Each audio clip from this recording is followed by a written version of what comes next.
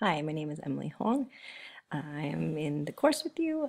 This is my seventh course, and I thought I would do it as a screencast just because we were studying about that in our last course.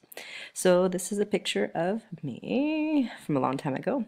I'm a teacher librarian at a fine arts school called Blacklock.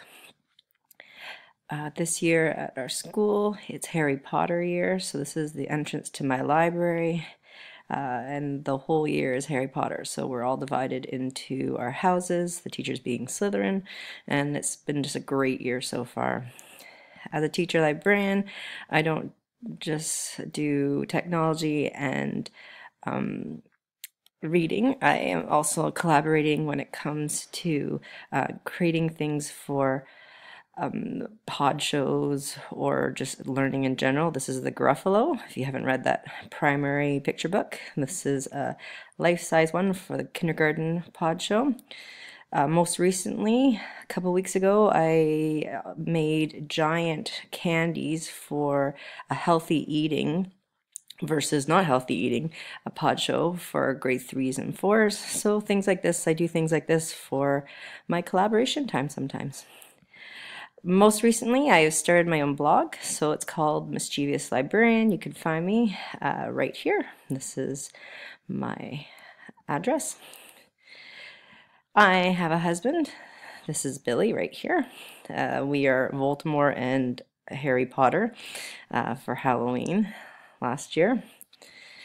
We have one daughter. Her name is Haley. And she just recently, last year in June, graduated from Queen's University with her minor in political science, and she's now working for the military and the government in Kingston and has not come home. We like to travel. It's a new thing for me. This is us in front of the Sydney Opera House. Terrible photo, I apologize for that. I am also an avid gardener. Specifically, I love roses, as finicky as they are. So these are some of my favorite ones from last year. When I'm not teaching and not with my family, I like to kayak. I also am part of a church camp in the summers. My name is Nemo, and I have many Nemos. These are just a very few of them. This is a picture at camp. I'm the nurse when I'm there, but more recently I've now graduated to be more of a grandma now. So I'm Mama Nemo.